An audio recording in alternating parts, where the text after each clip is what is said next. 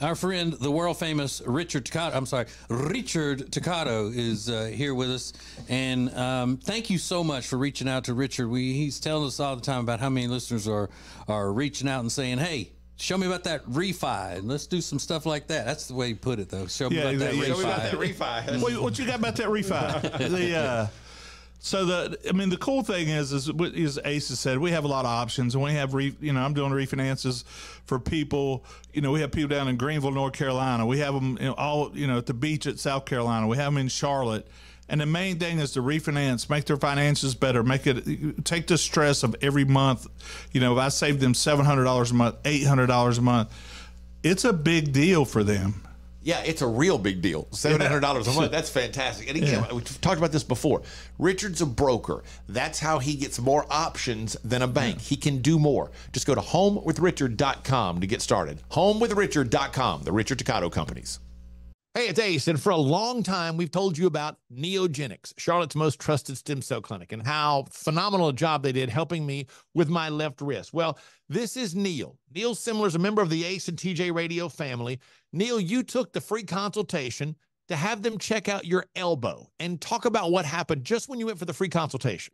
They were very straightforward and let me know that they weren't going to treat any of my ailments if they weren't 100% sure that they were going to be able to effectively help my issue, and never once were they pushy with trying to get me to spend more money and do the higher end shots. Now 3 months later, how do you feel? I'm 95% better, if not 100%. It's just been one of the best decisions I've made. Do yourself a favor, get out there as soon as possible. Set up your free consultation today at acetj.com/neogenics. It's Neogenix. Neogenics, Charlotte's most trusted stem cell clinic. They say there are only two things certain in life: sweet deals at Sweet Dreams and taxes. And only one of those is certain this month. Which one? The sweet deals at Sweet Dreams. What about the taxes? No sales tax the entire month of April at Sweet Dreams. Are you serious? Yeah. And don't call me Shirley. Love where you live, Lake Norman, and pay no sales tax during the month of April. Only at Sweet Dreams Furniture and Mattress. It's the Ace and TJ Show with a little extra. Uncensored, unedited, and almost uninterrupted. Get ready for the most extra podcast known to man. The Ace and TJ Show presents the Extra Funny Podcast. Look at y'all coming up in here, wanting to get crazy. What was that Dolly Parton song? Why'd you come in here looking like that? Yeah. And there another one here you come again. Oh, yeah. And shit, too. I'd forgot about it. Why'd you come in here looking like that? Is that the one from the movie?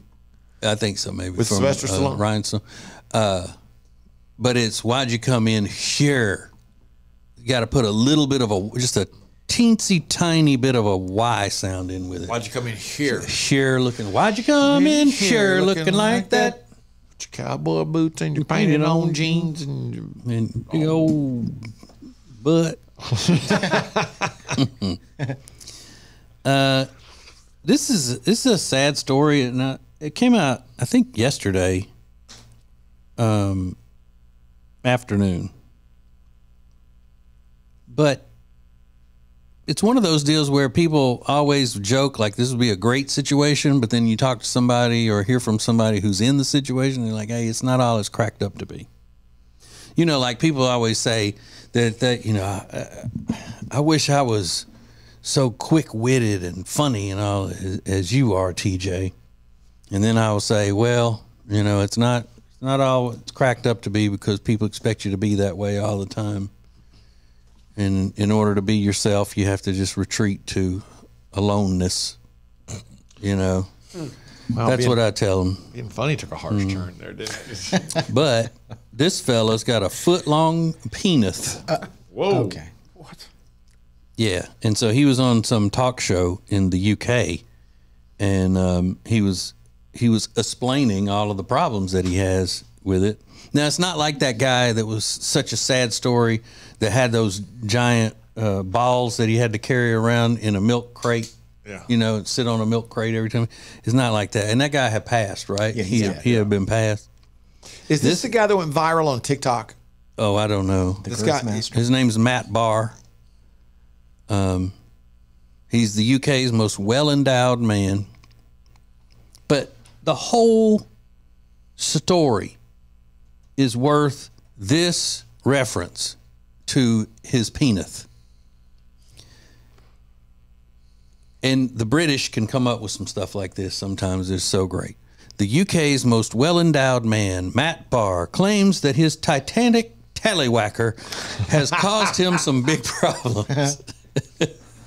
His Titanic tallywhacker. You talk about an alliteration. I mean, that's just dead on. Now, when I was growing up, that's what we called it. A tallywhacker? A tallywhacker, yeah. Tallywhacker. his Titanic. And I don't know, but Titanic tallywhacker. I never heard many other people call it that. Yeah, I've heard that my whole life growing up. We Don't you started hit- growing up. You're not supposed to hit your brother in the tallywhacker. It's All right. But that's just a funny word to me. It's hilarious. he's not the guy rigging. The girth master is Australian, Oh, okay. not English. But this guy says that the problems are dating difficulties, sexploitation, and perhaps most embarrassingly, getting booted from yoga class because people thought he was aroused. He's just in there trying to do some yoga. I get that. And he's got such a Titanic tallywhacker that they thought, you freak, you're in here being all difficult in the pants. Yeah, that'll freak people out. And he can't go in and say, "Hey, just so you know, you know, before we start this class, I mean, this thing's a foot long, so it's going to be visible." Yeah, like you can't do. What do you do in that case? You got to wear some super baggy outfits, right? I would guess, and maybe tie it to your leg. Yeah, like you have to wear some compression shorts and then wear Or a a big.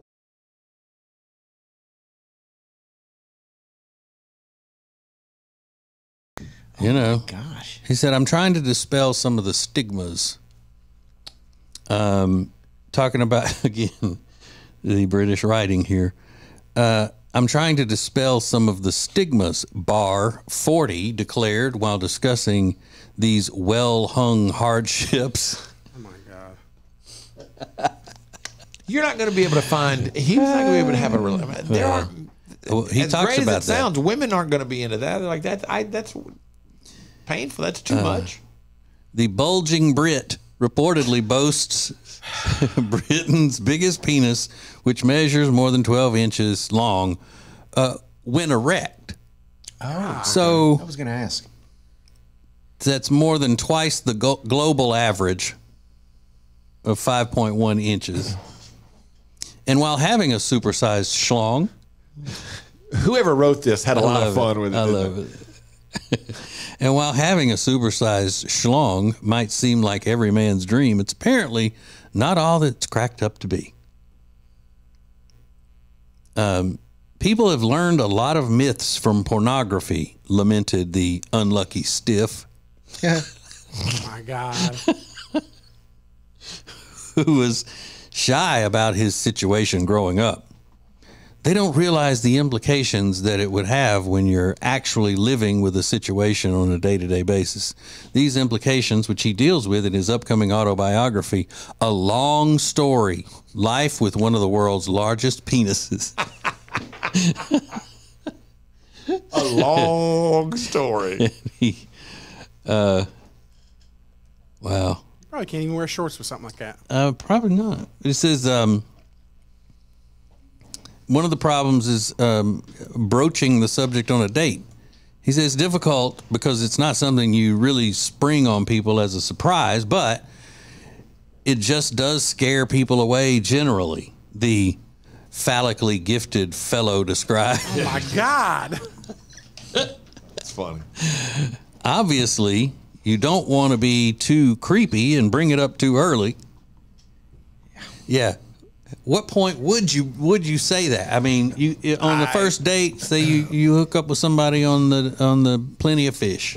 Yeah. And you're out meeting them and, "Hi, well, what do you like to do? Tell me about yourself." And she's like, "Oh, I like this and that, and I go to plays and whatever Brits do." "How about you, Matt?" "Well, let's go ahead and get this out of the way. I have one of the world's largest penises. Yeah. I have a Titanic tallywhacker. Well, it's been called a Titanic tallywhacker. That's his email address, titanictallywhacker@gmail.com. So not to mention that, contrary to popular belief, having a behemoth manhood can paradoxically be an inconvenience in the boudoir. No. Well, They love the idea more than the practicality, lamented Barr. In porn, there's a lot of filters being used. It's very small bodies, lots of camera angles and stuff. So when they face someone who's actually that size, it's not what they want.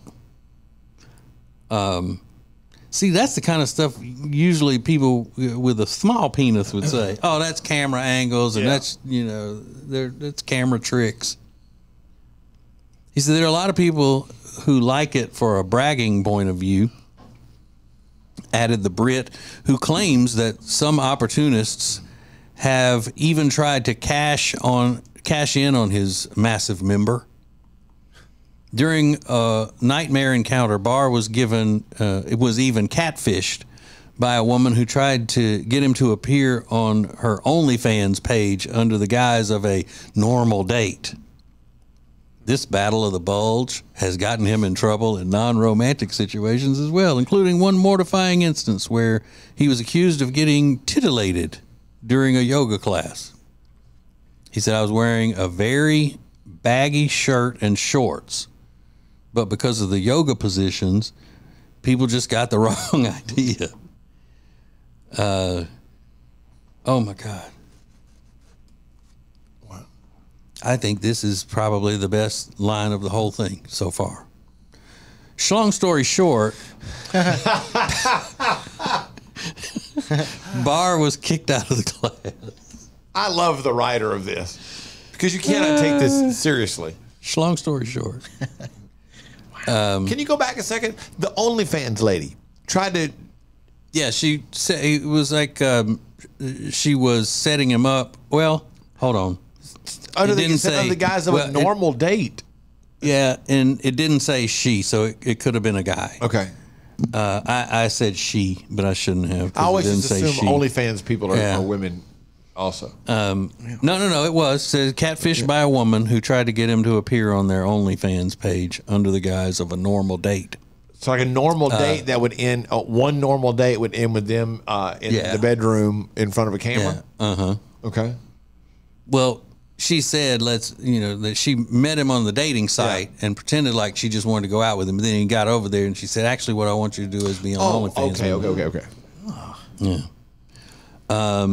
So, long story short, Barr was kicked out of the class. Despite the cons of possessing a giant phallus, the sexually enhanced man doesn't plan on getting his manhood reduced anytime soon. It's a very expensive surgery. It costs about, let's see, for us it would be $18,681. It's only done normally in the cases of tumors and things like that. In case you're in the case of normal function, it's not common. Barr says he ultimately hopes to dispel the stigma surrounding discussing his phallus, explaining, I don't see why there's any difference talking about this and talking about your breasts or any other bodily part. Yeah. It's not sexualized. It's just a fact of life. The Brit isn't the only man who's experienced problems due to his plus-sized penis. There is a radio host and podcaster in North Carolina who goes by the name TJ, who went, New York's Jonah Falcon, y'all remember that name, Jonah Falcon? Yeah. Claims to possess the world's largest penis, a whopping 13.5-inch beast. Says he's fed up with showing people his Jumbo Johnson. Well, don't do it. Yeah, he hates it. But why do it? If somebody says, hey, let me see it. Well, no. Say no. He does like this Yankees radio show on AM radio in New York, and the guys from Howard Stern, he only wanted to talk about Yankee stuff, and the guys from Howard Stern would call into this Yankee show and go, just tell us about your wiener, and he would freak out, and it was the only calls he would receive because nobody's listening to that show. He used to freak out. But it's like, that's your namesake. You have the world's biggest wiener. Then keep it to yourself. If you don't, want people talking about it. Would you ever ask another man to show you his wiener no matter what? No. I don't think I would either. I'm pretty sure I wouldn't, as a matter of fact. I'm 100% sure. Especially a stranger. Yeah. Unless there had been an injury or something. Like, like that old story, man, about them two old boys. They was best friends. They're out hunting. And they're walking along and come across the rattlesnake. That rattlesnake jumped up, bit one of them right on his schlong. And his buddy said, I don't know what to do. I don't know what to do. He said, go find help. Ask them what we need to do. I'm getting woozy. So his buddy takes off, runs into town, and asks the doctor. He said, my best friend just got bit on his thing by a rattlesnake, and I don't know what to do to help him. What should I do, Doc? And Doc tells him, and he runs back out there, and his friend said, what did the doctor say? He said, the doctor, wait a minute. I messed up. So the doctor said, you got to suck that poison out of there. So he runs back to his buddy, and he says, what did the doctor say? He said, the doctor said, you going to die. I messed it up there, but you see, because he was saying, ain't no way I'm sucking the poison out of that. I ain't doing that. Is this guy attractive or ugly? Ugly. He's ugly. You're talking about the British guy? Yeah. I mean, that's I don't know. I mean, you got this huge, you're blessed with this huge penis, and then you got a face like a foot. I mean, y'all tell me, is it? Oh. Oh, he could be much better looking. But he was trying to get in better shape and all, and they kicked him out of yogurt class. Yeah. Ugh. Slinging yogurt class. It's the Ace and TJ Show with a little something extra. This is the Extra Funny Podcast. When it comes to losing weight, sometimes you don't even know where to start. You know that it needs to happen, but you need some help. Well, you start by going to acetj.com/weight loss and ordering Calitrin. Calitrin is scientifically proven to help you lose weight, and it is not a drug. It is not a drug. Repeat that. So here's what you do. You go to acetj.com/Calitrin, order 3 months, and then you'll get 3 months free. 4 months free. That's how it works with Calitrin. Winter is here, which means you're just going to stay inside and not do anything fun and exciting, right? No, that is wrong, because this year you're going to go to acetj.com/Gaston and see all of the incredible things that you can do right now in Gaston County. Everything is laid out for you, from things to do, to restaurants, to bars, to shopping, to unique weekend activities, and we'll get you ready for the spring and the summer with a list of all their great festivals. Find all of this and much more at acetj.com/Gaston. If you're so frustrated because you're having to run around all the time, you're so busy, you feel like you're not getting your family something great to eat, then you need Culver's. It's the perfect thing for you. Always made to order, fresh, hot ingredients all day, every day. And not only do they have the freshest ingredients all day, every day, but they are a part of the community. They're proud to be a part of the Indian Trail community, where they're under new ownership. Belmont, University area, Salisbury. Make them a part of your daily routine. Make it your new neighborhood spot. Short waits for the freshest food in town. Get details at acetj.com/Culver's.